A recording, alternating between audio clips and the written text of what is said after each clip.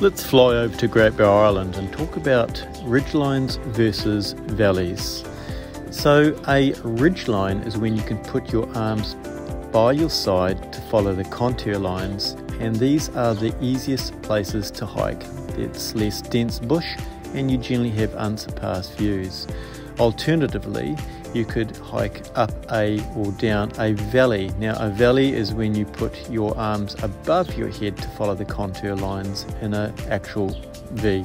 If you're real lucky, Doc might have actually built some lovely steps for you.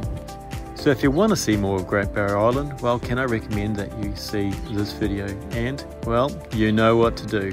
Don't forget to follow.